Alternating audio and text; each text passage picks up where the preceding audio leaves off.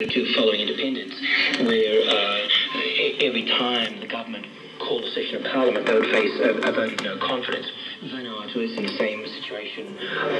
Solomon Islands is in the same situation, and even votes of no confidence have been used even in Tonga.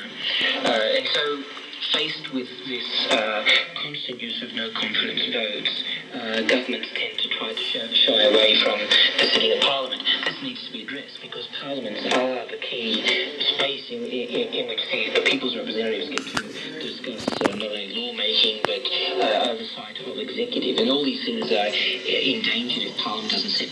So you do have some Pacific countries that have been sitting as little as 20-25 days in a year. That's not enough time to pass legislation. It's not enough time to view the statutory reports that are required to be tabled in Parliament, required to be scrutinised